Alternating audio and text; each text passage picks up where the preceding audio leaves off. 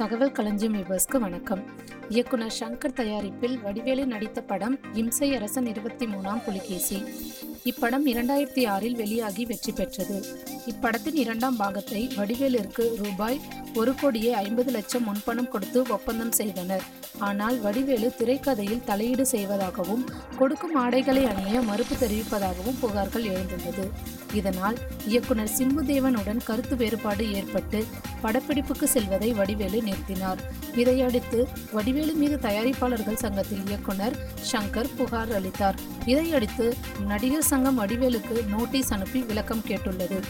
மேலும் படப்பிடிப்பில் வடிவேலு கலந்து கொள்ள வேண்டும், இல்லாவிட்டால் அரங்கு அமைக்க படக்குழுவினர் செலவிட்ட ரூபாய் 6 கோடியையும் அட்வான்ஸ் தொகையையும் சேர்த்து வட்டியாக ரூபாய் 9 கோடி திருப்பி செலுத்த வேண்டும் என அபராதம் விதித்து இருப்பதாகவும் தகவல் வெளியாகியுள்ளது.